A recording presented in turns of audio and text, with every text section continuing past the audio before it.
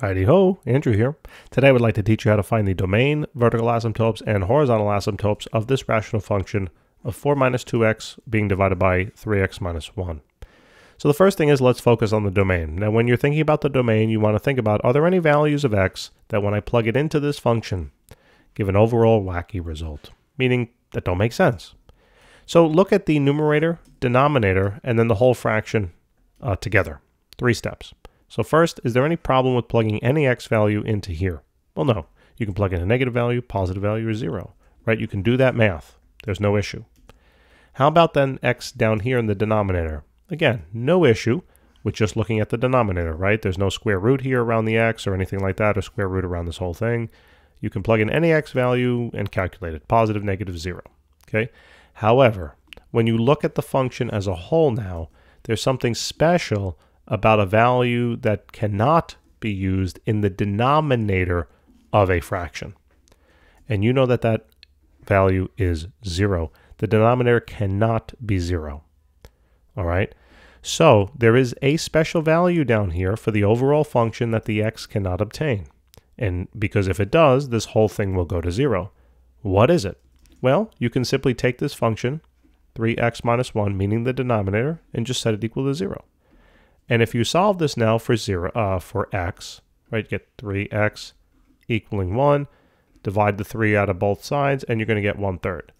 So when x is equal to 1/3, meaning if you take 3 times 1/3, that's going to be, or 1/3 of 3, that's a 1, and 1 minus 1 is going to be 0. That's a problem. It's going to lead an undefined result here for this function.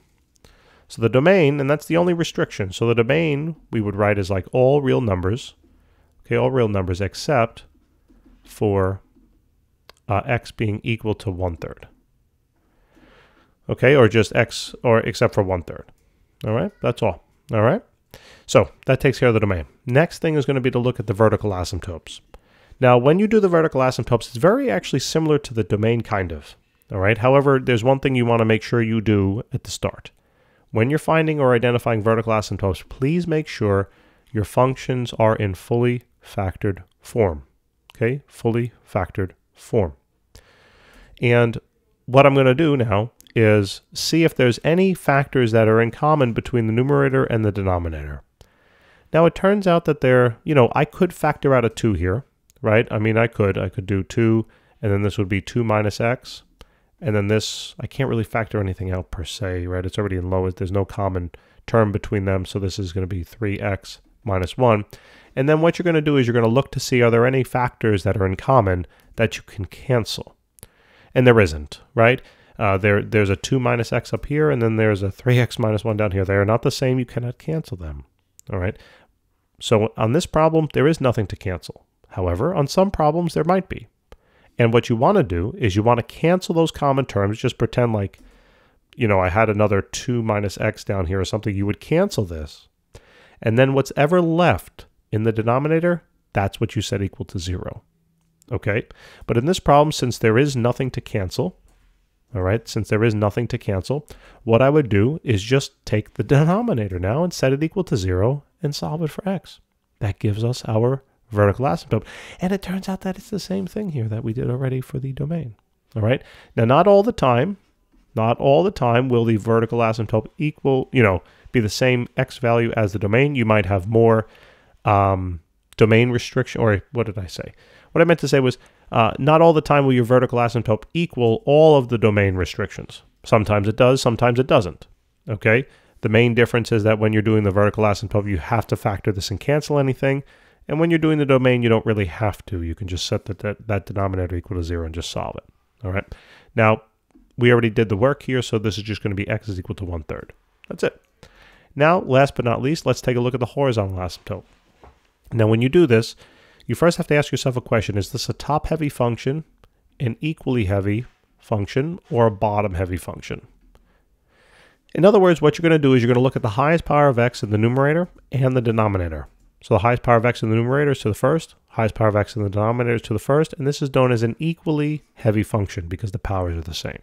However, if this was like squared, and this was to the first, then that would be a top heavy. And if you had vice versa, if the bottom was bigger than the top, then that would be a bottom heavy. All right.